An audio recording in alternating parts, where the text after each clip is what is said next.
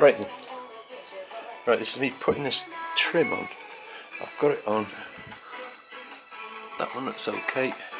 Right, for anybody who hasn't done it before, you've got these clips. Oh, take it out. See, S clips that go on. You've got to put them on first. Hang on.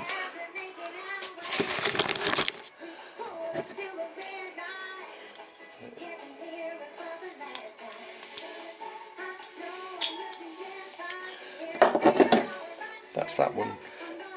Well, it's a new clip. That's it fitted onto there. And then once that's on, you have to feed them in over the rim on the door itself.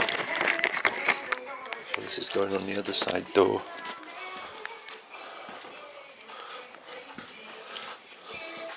Fits on this rim here. You just have to feed it on gently, and then that goes into the door frame.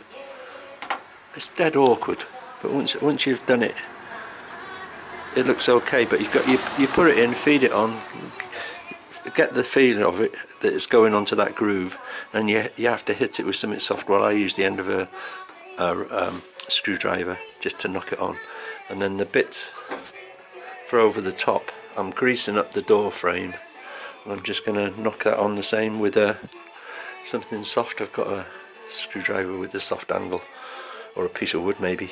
So that's that bit for anybody who hasn't done it.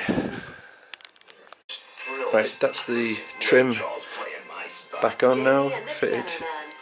It's on, it's okay. It took a bit of bashing to get it on, like same at the other side. Right, this is me starting to put the trim on. I've got this piece on. I'm just starting with this one here, but I've got to just trim the end there. I know it's damaged when I took it off because the door had been damaged, but I'll have to just pull this bit off here and just grind it so it doesn't snag the wing. So I'll just grind a little bit off the end here to fit, and because I can't get hold of any stuff, I'm using rough and ready Cardine flooring for the time being till I can get hold of some proper stuff. But anyway, I'll carry on. I've got to drill this. I think it'll be a dod of wood on here as a guide. I'll have to get the missus to come and hold it while I fit this. Although I'd follow that line, I'm not exactly sure here. That might be a bit too high, so I'll probably have to follow that line of the join there. I think that'd probably be better. Right.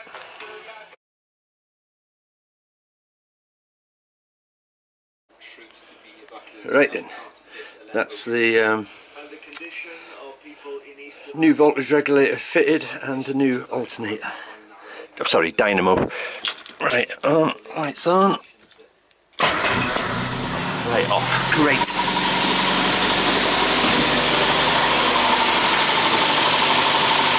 The new voltage regulator and new dynamo down here. Oh, everything's running nice and warm now. I'm getting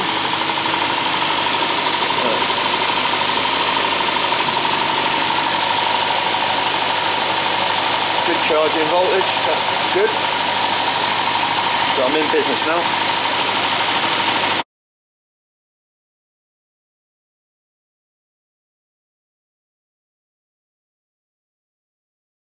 Go on, get in, kids.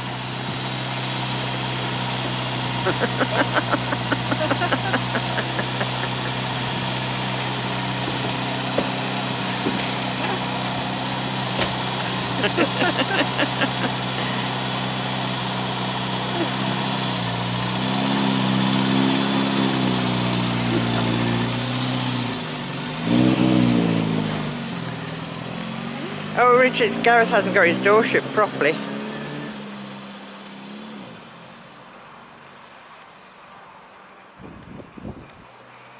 Right, he's gone up.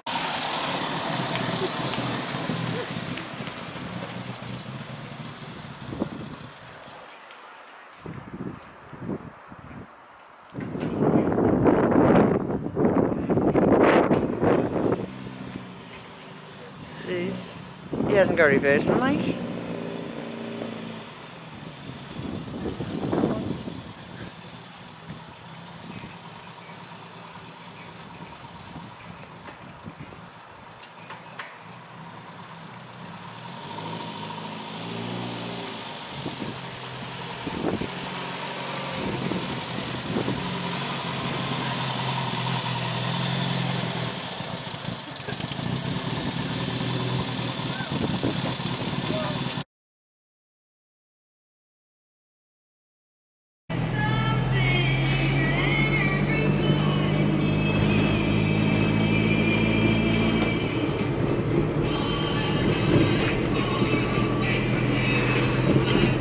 See what I mean about the juddering? It's just not completely correct. It's alright if you take it up slowly. That's what speed? I'm doing about 25-30 now.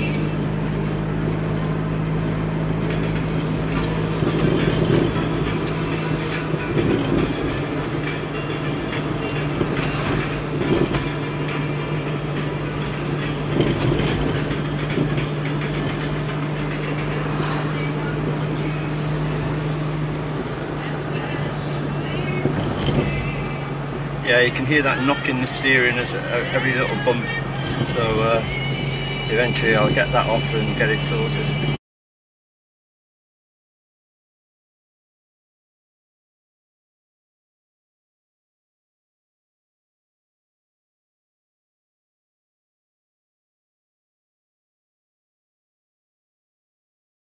Chassis supported with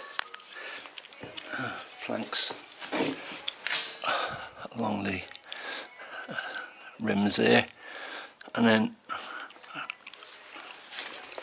underneath that's two very big bits of wood underneath. That's supported.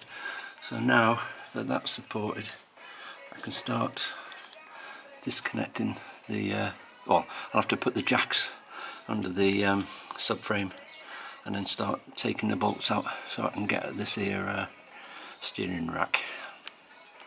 Next job. Undo the wires. There's enough play just to get it out in to fanny around with all those wires, so that's okay. I've got the track rod ends disconnected now, and I've got underneath two jacks for the lowering the subframe slightly. I don't know how far I've got to lower it. I wish they'd say how much you've got to lower it by, but anyway, I've got the two hydraulic jacks underneath, so that's okay. Rack it out. Oh, bit tight. It's that. I'll tell you what it is. It's getting that through the gap. That's the hard bit. The other bit was all right actually. Once I got it down, I didn't want to lower it too much. But anyway, I've lowered it down, and that's as far as I've lowered it on this side, just to make it's that space just above the gear change that's a bit tight for that rubber, but it went through anyway in the end. Went through, so I know I'm going to have fun getting that back up. Yep, sure am, but it's out now anyway. Yeah, shaft taken apart with the bush here to the side. Just got to clean it up and everything now and wait for the spare bush to come, but that's it, all in pieces. Another jigsaw. Right, the steering's back it in. I didn't film showing it, but anyway, I found the easiest way to do it was to leave the gaiter off the far side, put it in, and then put the gaiter on with tie wraps. That's what I've used. I haven't used the old screw clamps, and now everything's tight and what have you. The knocking's gone. I'm going to go along the road now, the same road I went along before, and I think you'll hear the difference.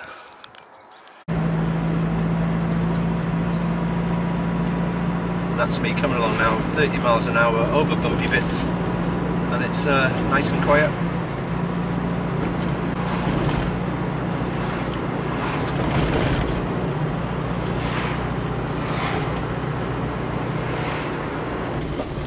I'm a happy chappy.